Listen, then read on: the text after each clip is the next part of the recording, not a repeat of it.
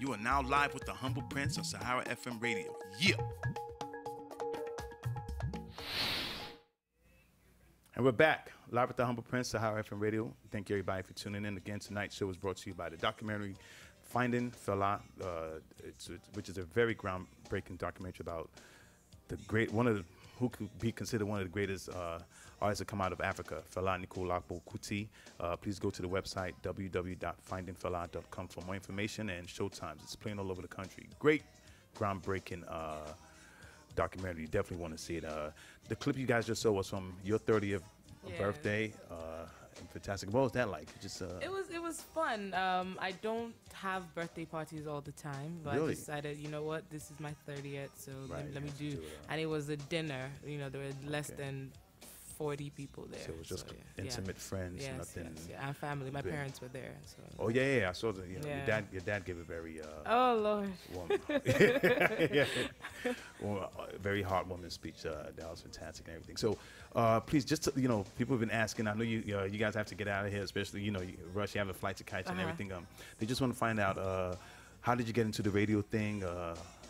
Wow, what it's been like. It's kind of a long story, but I'm going to keep it short. Please, I went to school to study communication. I attended Oakland University, Rochester, Michigan. Okay. And I got back to Nigeria, did my NYSC, and was posted to NTA in VI, where I was like a production assistant and a junior reporter. There, I also basically applied for a part-time job at a radio station, then Cool FM. Got in, and I was hired as a news editor. But one day I walked in to go drop the news bulletin off in the studio, and I got talking to Dan Foster, who was this great American radio presenter who, started living in Nigeria. So I was curious about him. I started to ask him questions, and he was like, "Oh, you're interesting. Sit here, mic, headphones, boom." Wow. And I was like, "Okay, are you sure?" Because I was 20 years old, loudmouth girl, didn't know. He was like, "Yeah, sit down." So we did the show together the first time, and then the next day I went back to my editing desk and I was editing, and he said, "What are you doing? You're doing the show with me from now on." Wow. And so that's how I was pretty much his co-host on the biggest morning show in Nigeria, and that's how I started. And this was in early 2005. Wow. So yeah, pretty much early 2015 would be 10 years. Fantastic. So, yeah, when I was in Nigeria the last time, I was able to, somebody put me in touch with him, and it was like, just come by the studio. Let's yeah, he's great. He's great. He's very great, down to earth. Man, so you've been doing, wow, that was a very inspiring. So what's the experience been like? And how do you like it? It's been good. I love it. I have been able to watch the Nigerian entertainment industry grow. Right. It was totally different from when I started. There were no blogs, there was no Twitter, there was no Facebook, Instagram, all of this stuff. And basically, then, the Nigerian music wasn't even as popular then. I'm telling you, man, Nigerian, as you guys can attest, Nigerian entertainment is big. Yes. I'm glad it's really blown up, man. You go to any of your Starbucks, anywhere, they're playing Nigerian music everywhere, man. I mean, you go out to parties, American DJs are playing Nigerian music, man. So let me go to Top Gun and everything.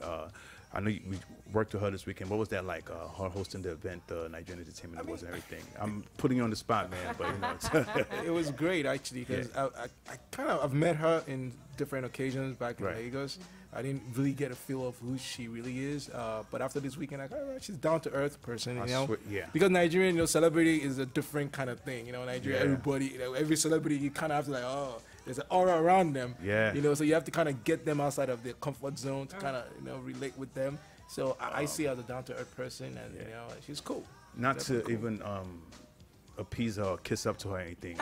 No, we have a mutual friend. Big shout out to Eunice, and I saw them taking pictures, and I had seen her backstage, and I was like, "Oh, you did a fantastic job." And she was very polite. I was like, but again, the whole Nigerian celebrity thing, I'm like, my little bedroom, let me just pose, let me just stay in my lane. They just give you the hand, like. Yeah, exactly. I was just telling him how, I was with Tiwa Savage and her husband, and we were all just joking. I was like, I should take a picture of her so I could get Instagram followers. And I was like, celebrity. But Eunice, we literally just booked the show on Saturday, and she was very forthcoming, emails and everything. And, when I asked her a picture so we could create the flyer, other Nigerian celebrities are like, "Oh, just go on my Facebook page and pick one." I'm like, damn.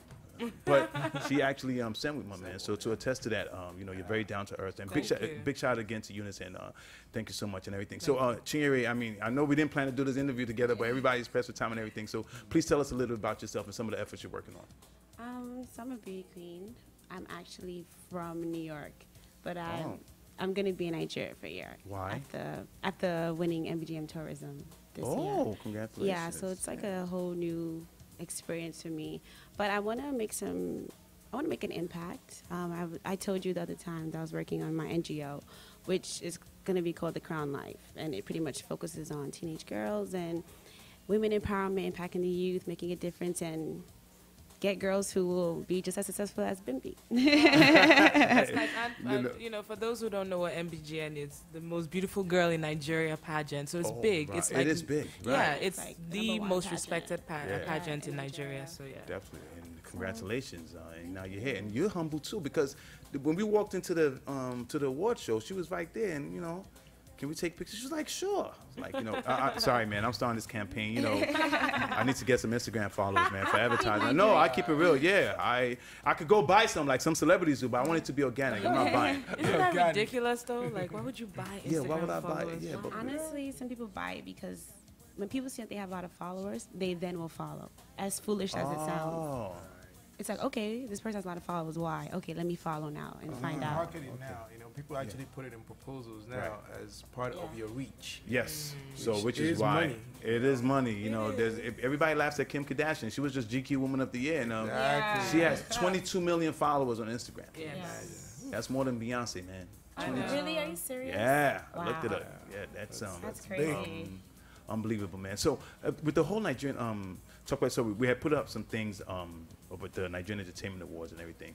How do you guys see the whole Nigerian industry, blowing up? It's booming and everything, coming up and everything. Talk about that a little bit. I think it's going to continue to grow. I think, like Gbemi can attest to it, many years ago, a lot of the artists now were not even around then, and the music is bigger now. They're getting paid higher amount for shows. They're reaching more countries in terms, and they do even more collaboration. From what I understand, Wizkid is supposed to be doing a collaboration with Chris Brown, for example. Yes, so that's going to heard break about a that. new ground, and also Right. Rihanna. I was watching his interview with Lissé, who's also on Right. and he actually did a song with Rihanna that may be on her album, things like that. So the industry is expanding, it's growing, that's good. I'm not for one to say we need validation from the American industry for us to be. We are who we are. I always tell the artists, don't run to come and do collaborations in America. You have 1 billion fans to play with. America is only 350 million people here. So why run to a smaller market when you have 1 billion people to play with? But they just feel like they need it for validation. I guess it's the next level kind of thing. Just focus on what we're doing, how we're doing it. Keep making good music. Eventually, the industry will funnel out because there's so much music coming out now, like 50 songs I hear per day. At some point, the industry will kind of streamline itself, and just the cream of the crop will start to come out. Right. One of the things, we're discussing on social media the other day, and maybe anybody could take this question, is that they're saying a lot of Nigerian artists don't have longevity. They're just out for a quick minute. And another thing they were saying is that all the music sounds alike. Yes. I actually said that to somebody in Nigeria. I was at the club, and I was like, when I go out, I tend to ask the DJs, can you play different music? And they're like, why? I'm just like, because they all start to sound the same to me, so I'm not. Yeah, it's monotonous. It has the same underlying beat and everything. Yeah. I think that's something they need to. I think they need to Well, brush up. the reason that happens is because, when somebody comes and has a song, they come with a new sound and it's hot. Everybody wants to make money. Right. And really, right now, the best way to make money in Nigeria is your shows. So if you're booking shows, if you're booking 3-4 shows a day, per weekend or whatever it is, other people are looking like, man, am I going to continue singing these blues?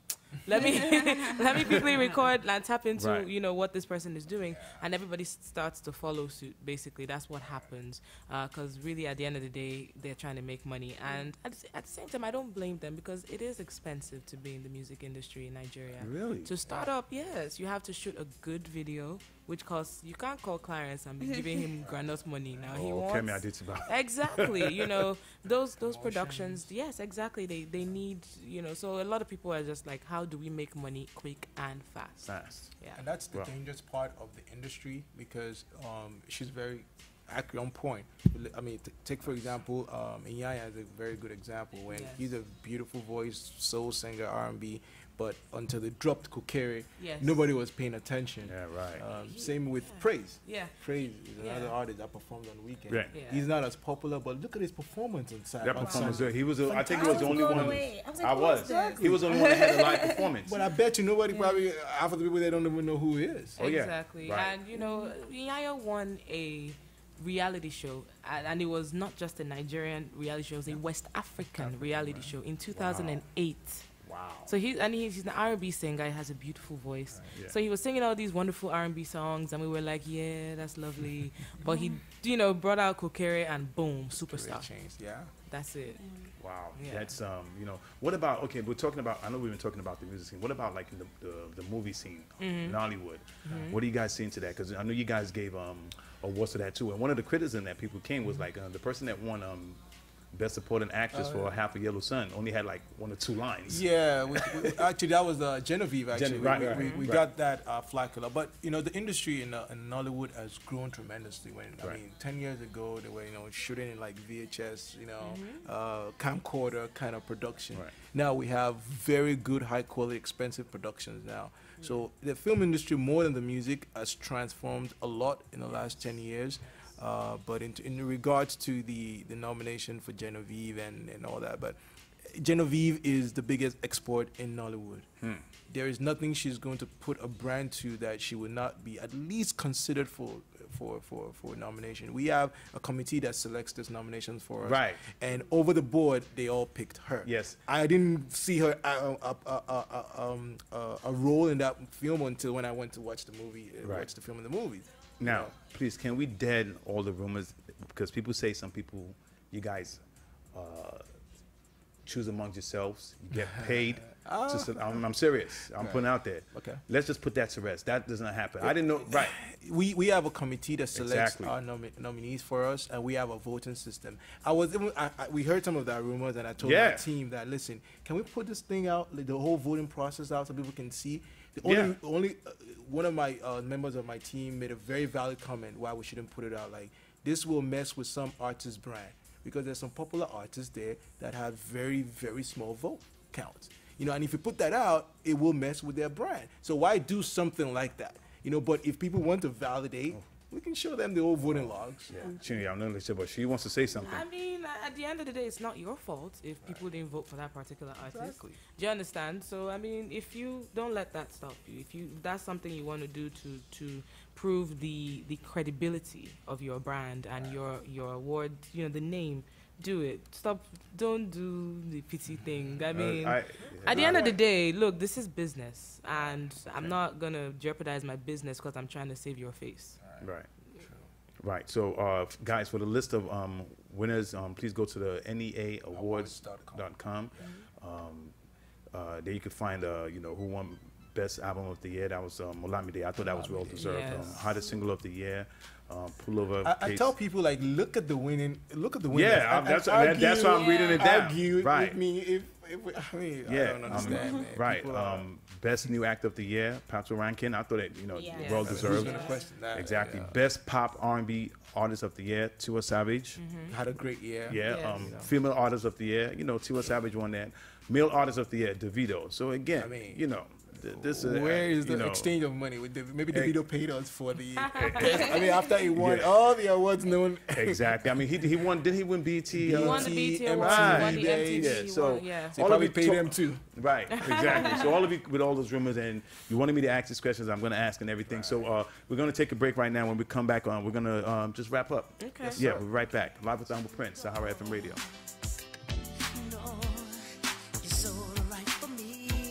One, two, 3, 4.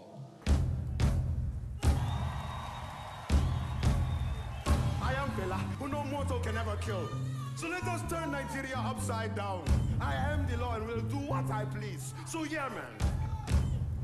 No diplomacy, no compromises, no agreement. He was an original artist, made a form where there was no form. When you think of Parliament Funkadelic, Bob Marley's Wailers, Africa 70 was one of the great bands that ever played black music. He has no fear to get thrown in jail every time a single comes out. Basically, the idea of Nigeria is that militaries ran this place. People were very scared. And then there's one guy, they say, speaking out against military. Straight and progressive, clean government that knows what it's doing. I knew that this was trouble. Everybody knew this was trouble. There was so much corruption and so much ziggy-zaggery going on. The fellow was a thorn in their flesh. I mean, he was naming names. Everybody say yeah, yeah. Well, I say I didn't die because I have death in my pouch. I can't die. They can't kill me. He was a synthesizer and he was also a visionary. And at the same time, he is dangerous. This man just caused trouble for everybody. By the time he comes out of prison in '86, he was like second only to Nelson Mandela. What does it mean to be out there in the street caring enough that you're going to stick your neck out again to be punched, stabbed, arrested? As far as Africa is concerned, music cannot be for enjoyment. Music has to be for revolution. Music is the weapon.